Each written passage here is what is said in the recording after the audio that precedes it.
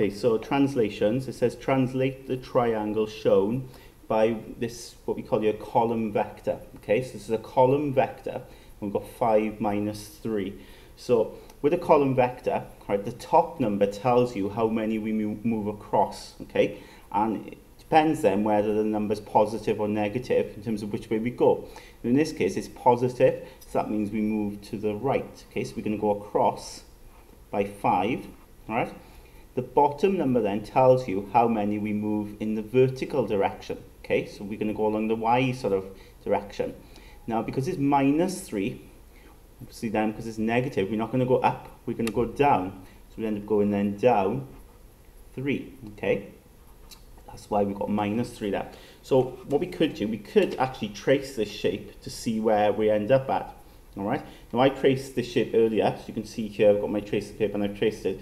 And literally then, when it says 5 across, okay, we literally could move this tracer paper across by 5.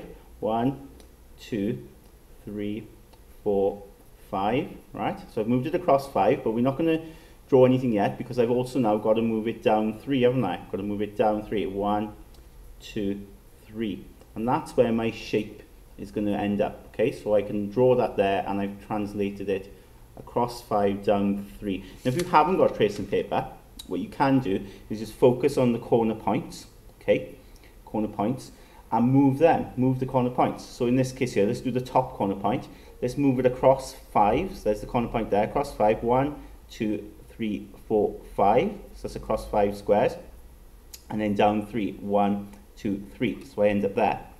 Okay, so that was slightly confusing. I'll do another corner point. So that corner point, let's take that across 5. 1, 2, 3, 4, 5, and take it down 3. 1, 2, 3. So I end up there. And then the final corner point, that one there. So across 5, 1 square, 2 squares, 3 squares, 4 squares, 5 squares, down 3 there. 1, 2, 3. So we end up here. So it's in the same position as it was when I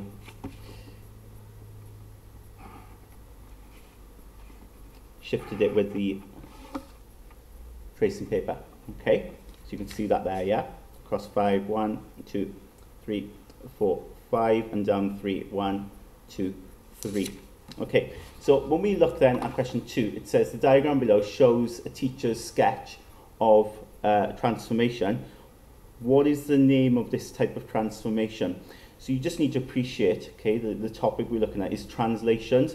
This shape hasn't rotated in any way, hasn't enlarged, doesn't got bigger or smaller, okay, it's just been shifted. So the type of transformation here we would say is translation, okay, so we need to say it's been translated, so we put translation down to describe that type of transformation. It's important that you remember that term.